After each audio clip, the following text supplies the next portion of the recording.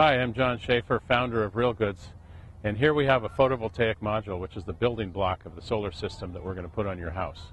It starts with a little silicon wafer here, which is ultimately made from sand.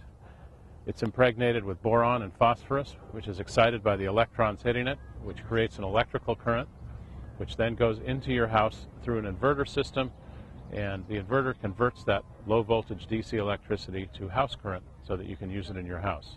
Solar panels will last for probably 50 years or more. They're guaranteed for 25 years. There's really nothing to degrade. Since we sold the first panel in the United States in 1978, those panels are still working. We have people coming in the store all the time telling us that solar still works after 32 years.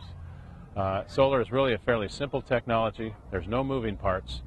The only maintenance it requires is washing it off with a hose if you don't have enough rain once or twice a year. It's simple, it's clean, it's efficient, it's effective, and it's low priced, and it's the best possible renewable energy system to put on your house.